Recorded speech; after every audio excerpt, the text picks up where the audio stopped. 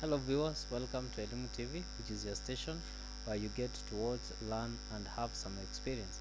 I'm your tutor, Mr. Mangi Francis, taking you through physics from 3, and today we are going to look at momentum in this lesson. So stay tuned and pay attention. So what are the goals of this lesson? By the end of this lesson, you'll be able to, number 1, state and explain conservation of momentum, as well as define momentum, and then we'll be able to solve questions involving conservation of momentum.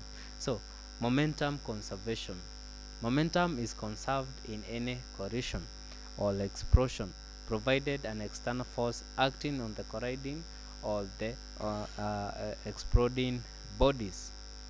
So let's take an example using the vehicles that we have here. The initial momentum of the yellow car has been conserved and transferred to the red car, and this creates a collision throughout the 4 vehicles. So let's take this example.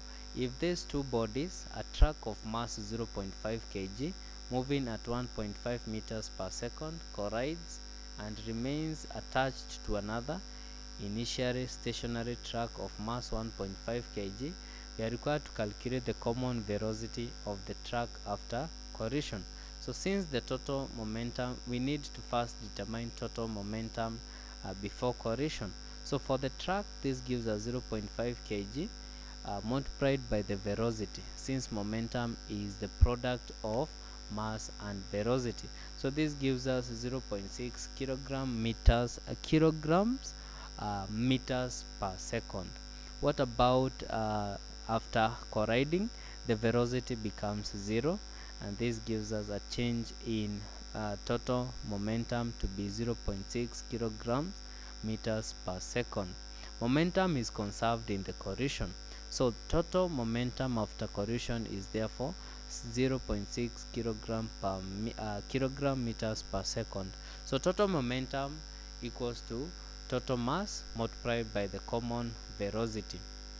Now we have the total momentum being 0.6 kilogram meters per second, and this must be given, we need to get the total mass, since the two body join, get embedded together, and this gives us a mass of 2 kg multiplied by the velocity.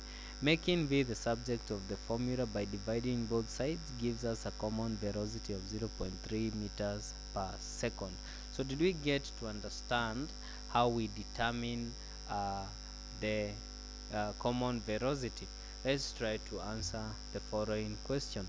A train wagon of mass 800 kilogram moving at 4 meters per second collides and remains attached to another wagon of mass 1200 kg, and that is moving in the same direction at 2 meters per second. So calculate the common velocity of the wagons after collision. Now you can refer this to Secondary Physics Students Book 3, or you can send a text through the numbers on your screen. Visit us in YouTube at Elimu TV, or Facebook page at Elimu TV, or give us a tweet at Elimu TV_KE. Once again, I'm your tutor, Mr. Mongi Francis. Stay tuned for more lessons to come.